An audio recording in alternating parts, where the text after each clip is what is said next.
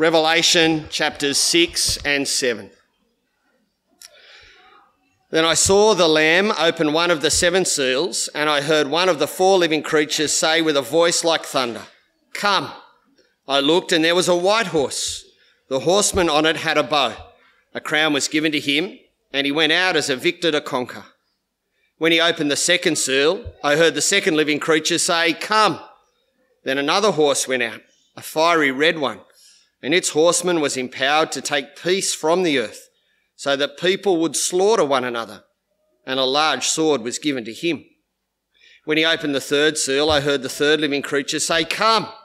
And I looked, and there was a black horse. The horseman on it had a balanced scale in his hand. Then I heard something like a voice among the four living creatures say, "A quart of wheat for a denarius, and 3 quarts of barley for a denarius, but do not harm the olive oil and the wine." When he opened the fourth seal, I heard the voice of the fourth living creature say, "Come."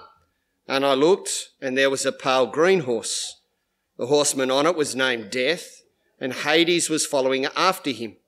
Authority was given to them over a fourth of the earth to kill by the sword, by famine, by plague, and by the wild animals of the earth. When he opened the fifth seal, I saw under the altar the souls of those slaughtered because of God's word and the testimony they had. They cried out with a loud voice, "O Lord, holy and true, how long until you judge and avenge our blood from those who live on the earth?" So a white robe was given to each of them, and they were told to rest a little while longer until the number of their fellow slaves and their brothers, who were going to be killed just as they had been, would be completed. Then I saw him open the sixth seal. A violent earthquake occurred. The sun turned black like sackcloth made of goat hair. The entire moon became like blood. The stars of heaven fell to the earth as a fig tree drops its unripe figs when shaken by a high wind. The sky separated like a scroll being rolled up, and every mountain and island was moved from its place. Then the kings of the earth, the nobles, the military commanders, the rich, the powerful, and every slave and free person hid in the caves and among the rocks of the mountains.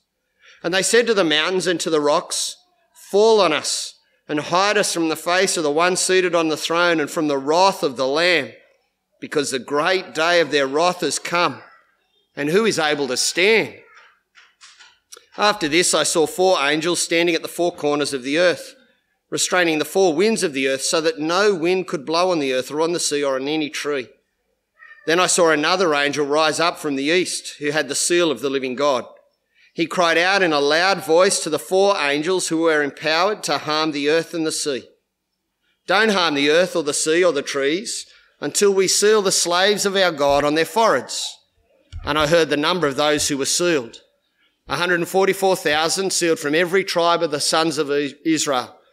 12,000 sealed from the tribe of Judah, 12,000 from the tribe of Reuben, 12,000 from the tribe of Gad, 12,000 from the tribe of Asher, 12,000 from the tribe of Naphtali, 12,000 from the tribe of Manasseh, 12,000 from the tribe of Simeon, 12,000 from the tribe of Levi, 12,000 from the tribe of Issachar, 12,000 from the tribe of Zebulun, 12,000 from the tribe of Joseph, 12,000 sealed from the tribe of Benjamin. After this I looked, and there was a vast multitude from every nation, tribe, people, and language, which no one could number, standing before the throne and before the Lamb. They were robed in white with palm branches in their hands, and they cried out in a loud voice, "Salvation belongs to our God who is seated on the throne and to the Lamb." All the angels stood around the throne, the elders and the 4 living creatures, and they fell on their faces before the throne and worshipped God, saying, "Amen. Blessing and glory and wisdom and thanksgiving and honour and power and strength be to our God forever and ever. Amen." Then one of the elders asked me, "Who are these people robed in white, and where did they come from?" I said to him, "Sir, you know." Then he told me, "These are the ones coming out of the great tribulation. They washed their robes and made them white in the blood of the Lamb. For this reason they are before the throne of God, and they serve him day and night in his sanctuary. The one seated on the throne will shelter them. No longer will they hunger, No longer will they thirst. No longer will the sun strike them or any heat. Because the Lamb who is at the centre of the throne will shepherd them. He will guide them to springs of living waters, and God will wipe away every tear from their eyes. This is the word of the Lord. Thanks be to God. From May to August 2024, reliefweb.com lists 20 natural disasters. They span from Armenia to Chad to Somalia, through to the Philippines, into Guatemala and up into the West Indies. The disasters cover disease, flood, earthquake, cyclone and typhoon. Today, the World Food Programme states the scale of the current global hunger and malnutrition crisis is enormous. A shocking 37.2 million people face emergency levels of hunger, while 1.3 million people are in the grips of catastrophic hunger, primarily in Gaza, Sudan, South Sudan and Mali. The Global Conflict Tracker website lists global conflicts right across the world. South America, Mexico, Turkey, right throughout the Middle East, Europe, Central Africa, South China Sea. Open Doors, to which Dan referred to at the men's breakfast, states that over 365 million Christians suffer high levels of persecution and discrimination for their faith today. What a mess. What chaos. It should prompt you to ask, who runs this world?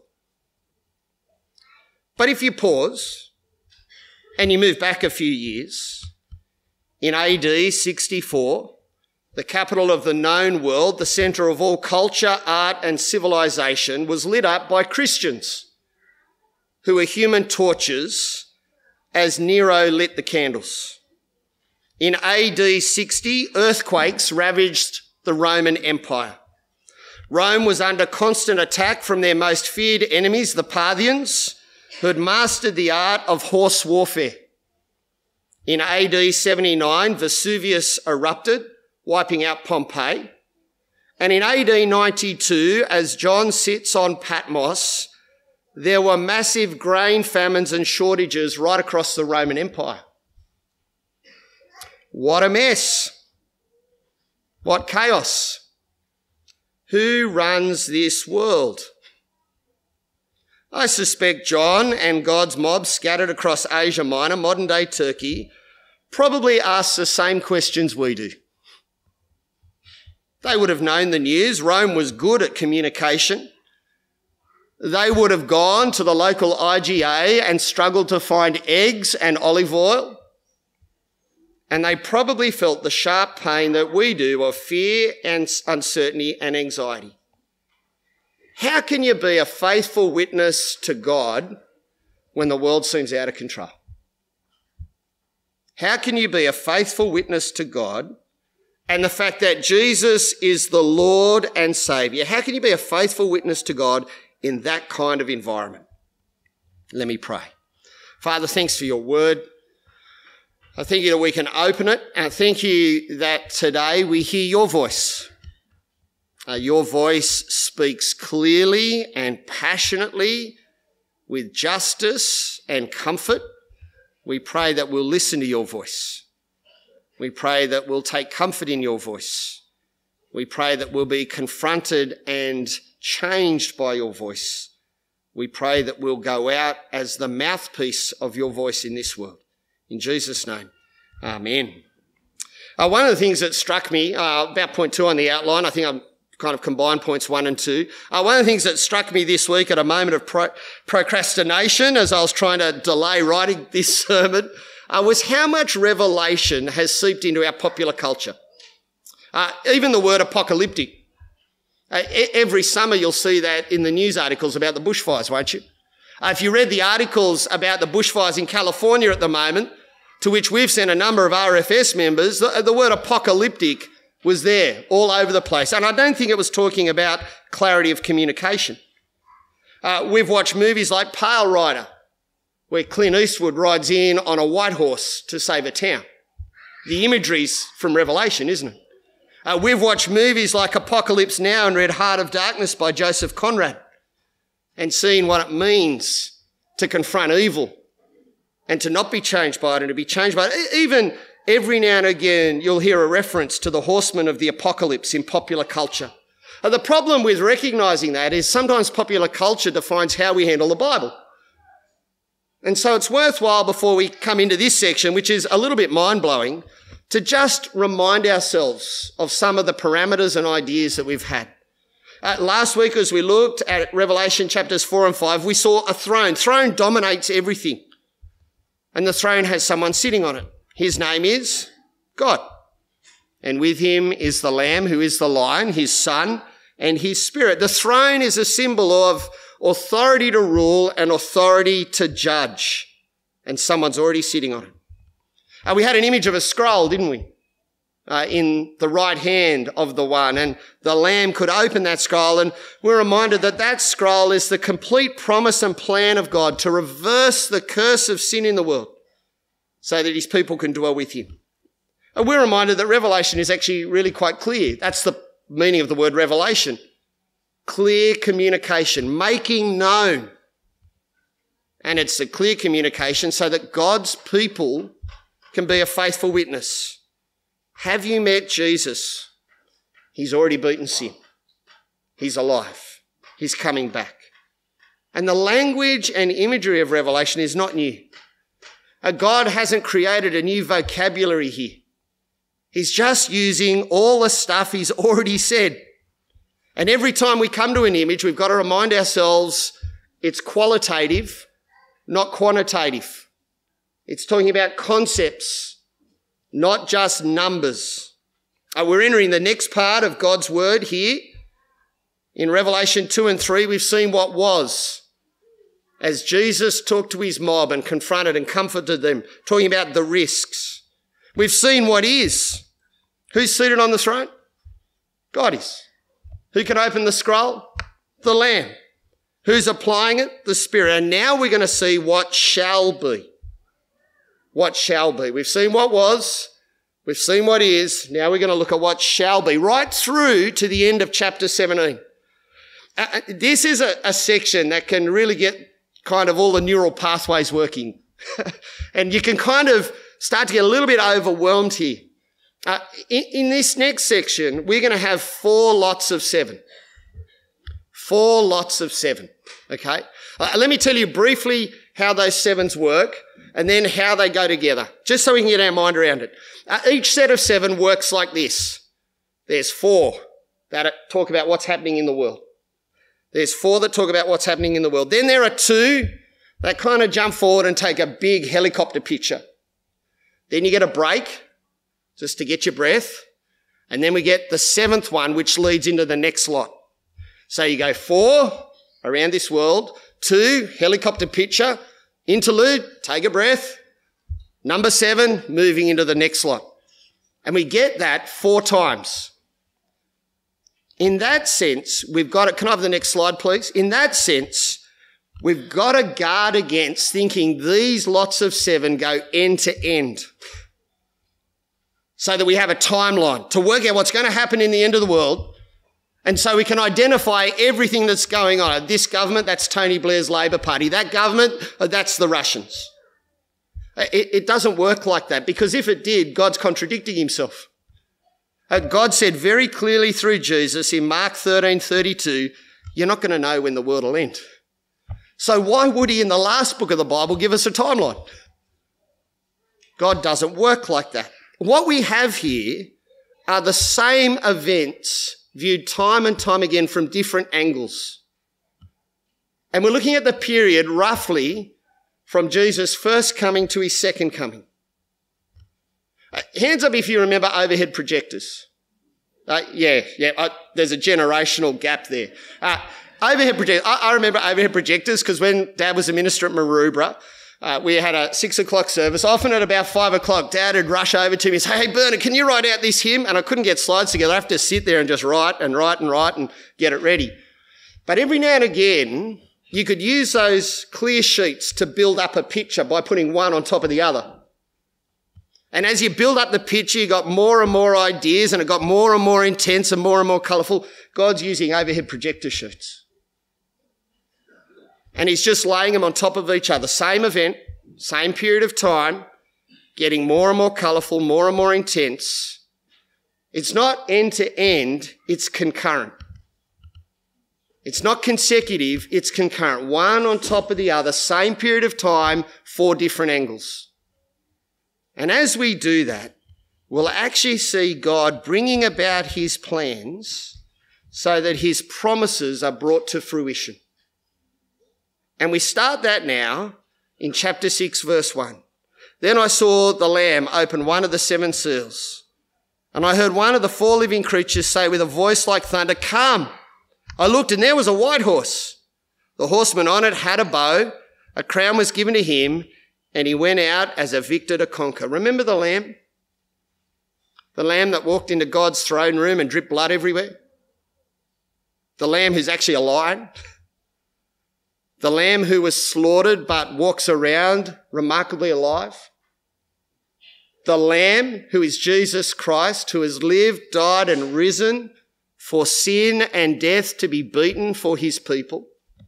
The Lamb who has all power in heaven and on earth, who has the keys jangling of death and Hades in his hand. Well, that Lamb now goes to work. And the Lamb can do this because he's already won.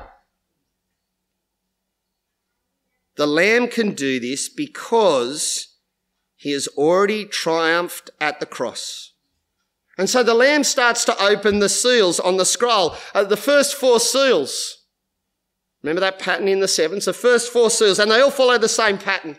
A seal is opened. One of those 4 living creatures we met in chapter 4 cries, "Come." A horse gallops out. 4 horses, 4 colours, white, red, black, pale. On each is sat a horseman. And it's really remarkable that the word used to describe the horseman is the same word used to describe God in Revelation 4:2. The one seated. The one seated. And then each horseman is given something. Approval or power or authority or instruction to conquer, to wage violence, to bring famine and natural disaster, to bring death. And where does it all play out? It all plays out on earth. None of the language is new. If you go down to Zechariah chapter 1, you'll meet the same horsemen and the same horses and the same colours. If you go to Ezekiel 14, you'll meet the same damage there mentioned in verse 8. The horsemen are the earthly rivals to God. They want his throne. That's why the same word is used for them and God. They're rivals to God. They're the throne seekers of this world who bring violence, destruction, disaster, and death because they want to be God instead of God. And yet each time these horsemen gallop out on these horses, do you notice they've got really clear limits? They only operate because God says they can. They only gallop out when God says giddy up. And do you notice that all they bring has a limit? All they bring has can they wipe out the whole earth? No, only a quarter. Can they bring universal famine? No. God will still provide there in verse 6 what you need to live. It's an overwhelming picture of God who really sits on the throne judging. You humans want to sin? Go and enjoy it all you want. You humans want to live without me. You humans want to set up your thrones. You human authorities want to use the power I've given you for ill and violence. Go ahead and run the world without me. And see how it goes. And what's the impact? It's horrific, isn't it? It's horrific. And it happens in every generation, in every country, to every people group, in every continent, at every moment, to every person. And so as the plans of God to bring his promise to fruition start to emerge, the opening of the seals brings the reality of God's judgment. God's judgment on sin by allowing humans and human authority to enjoy life without God. Have you seen that reality this week? Will you see it next week? Every generation sees it. Every generation has this wild, destructive, indulgent violence, this war and invasion, these diseases and natural disasters. They happen globally, locally and personally. It's the judgment of God, handing the world over. You want life without me? Go and see how it goes.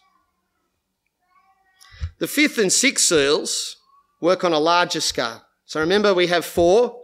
Now we move to these 2. And the Lamb still opens the seals. The fifth seal is open there in verse 9, and John looks and sees that those who have been faithful witnesses are being protected. They have proclaimed that Jesus is Lord and Saviour. And because of God's word and the testimony they had, what did these people get? Just like the lamb, they were slaughtered. And just like the lamb, they are now under the protection in the presence of God, remarkably alive. God has gathered them under his eternal protection. They cry out. They cry out for justice. They cry out for an end to this wanton, sinful violence. And God's answer is striking, isn't it? It's there in verse 11. So a white robe was given to each of them. They were told to rest a little while longer until the number of their fellow slaves and their brothers, who were going to be killed just as they'd been, would be completed. God hears their prayers and pleas. God dresses them appropriately for living with him. God says, I'm in control, and there is a time frame. More of you still need to be slaughtered. Is that a comforting time frame? It's a true time frame, isn't it? And it's important to grasp at this point that God's mob aren't killed because God is judging them. God's mob are killed because he's judging the world and the world lashes out. What do God's mob say? Well, God's mob are constantly pointing to the one on the throne. Hey, all you earthly rulers who think you rule the universe, hey, Rome, Domitian, you think the fact that you can provide roads and peace and clean water make you God? You're not God. There's already someone on the throne. And what does Rome do to that? Do we like being told that we're not on the throne? And so they lash out. And God's mob are assured that as the world lashes out, God hears and God will act. And that's the seventh seal, a sixth seal. So kind of like a movement forward, a quick snapshot that God will do as he promises. Do you see it there in verse 12? Then I saw him open the sixth seal, and look what happened. The world decreates, uncreates, collapses in on itself. And as the world collapses, as the world is devoured by its own sin, as the world cannibalizes itself, those who thought they could put up their thrones against God cower in fear. Do you see that? They're so numb with fear, they actually think rocks will talk back to them. And they cry out for mercy, but it's too late. And you see who's bringing judgment? Who's bringing judgment there in verse 16? The one seated on the throne and the Lamb. This is not a gentle lamb. This is a lamb full of wrath. This is a lamb who's already borne the brunt of sin for God's people and is coming to judge those who refuse to acknowledge him. We've seen all this. And it's the same question we ask as those people ask there at the end of verse 17. Who's going to be able to stand all this? It's too heavy. Who's going to be able to stand? And now we get a pause to get our breath. Remember, 4, 2, then an interlude to pause to get your breath. That's what chapter 7 is. It's an interlude. It's a pause. And as we get this pause, we actually get an answer to that question in verse 17. Who's going to be able to stand? And as John gets an answer to that question, so God's people get an answer, John gets an answer that flashes right back and flashes right forward. If you like, what we get in chapter 7 are the 2 bookends of chapter 6. Verses 1 to 8 are a flashback Let me just read them. Chapter 7, verse 1. After this, I saw 4 angels standing at the 4 corners of the earth, restraining the 4 winds of the earth so that no wind could blow on the earth or on the sea or any tree. Then I saw another angel rise up from the east who had the seal of the living God. He cried out in a loud voice to the 4 angels who were empowered to harm the earth and the sea. Don't harm the earth or the sea or the trees until we seal the slaves of our God on their foreheads. Now, Revelation's never neat.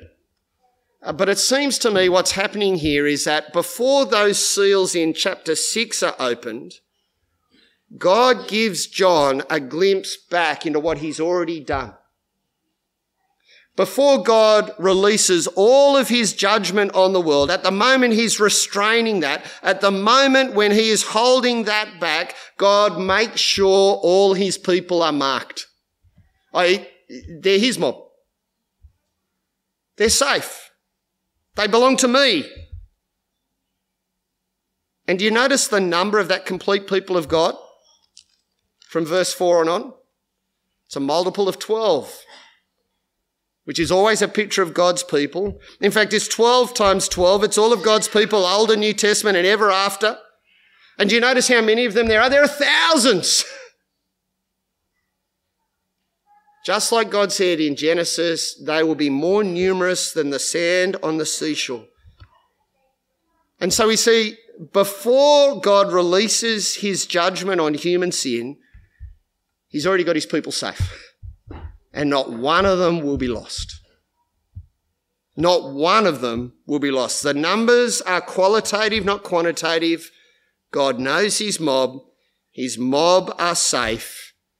And so as God unleashes his judgment for human sin, his mob are already okay. Who can stand?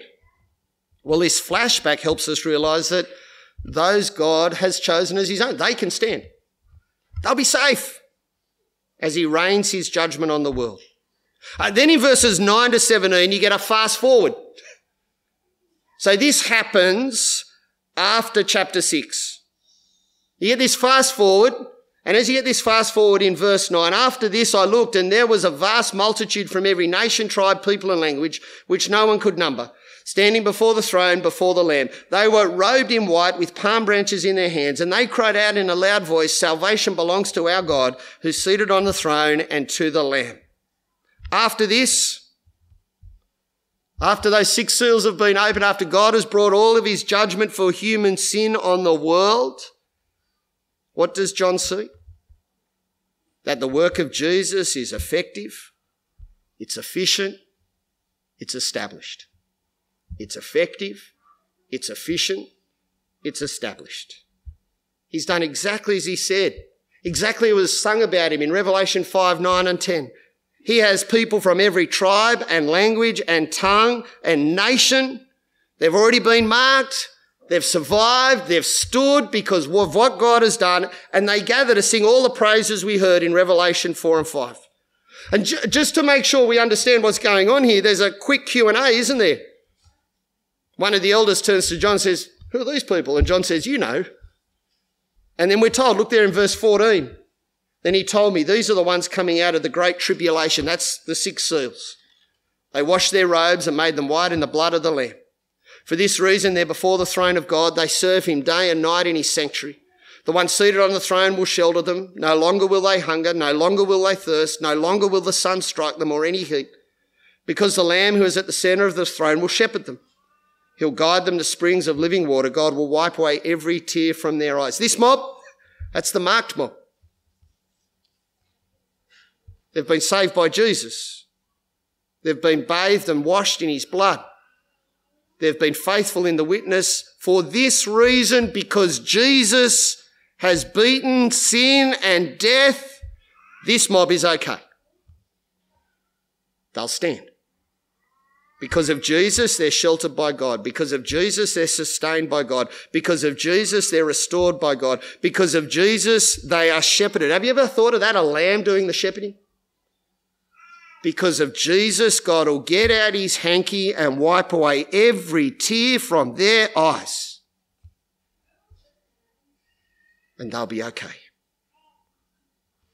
Who can stand?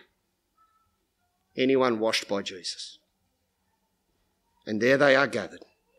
from every tribe, language, tongue, and people and nation. You gaze out on a chaotic world. I'm at the last point on the outline. You gaze out on a chaotic world. It's violent. It's broken. It's tyrannical. It hurts. It's painful. It's daunting. It creates anxiety. We feel it globally and locally, relationally, personally. We feel it daily. We're just like John on that rock in the middle of the Mediterranean. Just like God's people in modern day Turkey. Communications are better. The world's still the same. It's not worse. It's still the same. Sin doesn't change. It's still sin. God's people don't change. They're still God's mob. They still look out at the world and go, how is it possible in this world to be a faithful witness? How is that possible? And God speaks this. And so you'll see on the outline that I've suggested 4 quick areas of clarity. Because every time we look at a part of Revelation, we've got to ask, what's the clarity so I can be a faithful witness? What's the clarity so we can be a faithful witness? The first is clarity about God. If not verbally, at least emotionally and perhaps practically, we often doubt whether God's in control, don't we? We mightn't say it, but often we feel it and often we live it. Can you imagine being John on that rock in the middle of the Mediterranean? I was a faithful witness and look where I am. Separated from all my family, all my community, all my relations, and I'm going to die here. And so John hears what God says, so he has clarity about God. Nothing about the chaos, the violence, the tyranny and disaster of this world is beyond the control of God. In fact, God has been incredibly fair. You want to run the world without me? Go and give it a go. And that's my judgment. And how well do we go at being God? We're terrible at being God. None of our thrones work. None of the thrones of governments work. This is the judgment of God. And in case we worry that God is a set and forget judge, he isn't, is he? Instead, he remains merciful. There will be enough food. Death has its limits. No tyranny is eternal. He remains relational. As his people cry out, God, are you going to do something about this? He listens and he says, I will respond. And he remains purposeful, faithful and sufficient. His mob are safe. There's clarity about the world. I suspect John looked at the world and so did God's mob like we do, and we're confused and anxious and worried. I suspect that the default assessment of the state of the world for most people is it's out of control, so I'm just going to worry about this. And many people say the world is careering towards an end with no one at the wheel. But it's not out of control. There's someone on the throne. It's under the judgment of God. It's not careering towards an end unknown. It's moving inevitably towards the final judgment. It's not out of control. It's moving inexorably towards the final judgment. And what that'll do is present the world with plenty of opportunities to go, how good are we at being God? And if the world is realistic, it'll go, we're terrible. And it'll repent. And it's the job of the people of God to point out who's on the throne, isn't it? You go right throughout history, and at various moments when this judgment seems to have reached its peak, people sit down and go, how did we get here? And at each of those moments, God's people have spoken up and gone, would you like to meet the one on the throne? And people have repented. That's our job. In that clarity about the world, we need to faithfully witness to how failed human independence is. We need to kindly point out that there is someone on the throne and they are not us. And we can winsomely point out the reality of God's judgment. There's clarity about human sin. I don't know about you, but it's fairly clear that when I say I am God and God is not, nothing good happens. My sin never creates. It always decreates. My sin will never bring life. It will always bring death. My sin is never insignificant. It's never little. It's never white. It only destroys and brings sadness, pain, and mourning. All sin does that. Sin never heals. Sin always damages. Sin never makes whole. It always pulls apart. Do we know that about sin? Do we know the clarity of human sin? My sin, your sin, our deep need, and God's action to deal with it? Because that brings us to the last point. We have clarity about who we are. Who are we? If we trust in the life, death, and resurrection of Jesus, we are safe. We're connected with the bloke who's already on the throne. We've been marked by God and we'll stand. There's enormous confidence there, isn't there? Not arrogance. Not triumphalism, but confidence and humility. Confidence because God has done it in Jesus already. Humility because I didn't deserve it. And it's sober realism there too, isn't there? Sober realism, because then I can look out at the world and understand why we suffer as God's people. My eternal judgment's dealt with, but as the world experiences judgment, who's the world going to lash out at? And that'll be a refining moment. Not just a moment for the world to repent, but a moment for us to be refined. And that clarity enables God's mob to make decisions about our culture, decisions about our future, decisions about death. That clarity enables God's mob to be persistent and persevering every day. That clarity enables God's mob to discern what is important and what is frivolous, what is eternal and what is inconsequential, what is lasting and what is temporary, what is real and what is false. And we can be a faithful witness, can't we? Let me pray. Father, thanks for your word. Thanks for everything that this reveals. There is so much here, God. And thank you that we've got your word and we can open it and reread it and dwell on it. Father, help us to do that. Help us to see the Lamb opening those seals. Father, help us to see the clarity that this brings, clarity about you, clarity about the world, clarity about sin, clarity about us. And Father, as that clarity speaks, reassures, confronts and comforts us, we pray that you will give us an opportunity this week to speak the same clarity in our town. In Jesus' name, amen.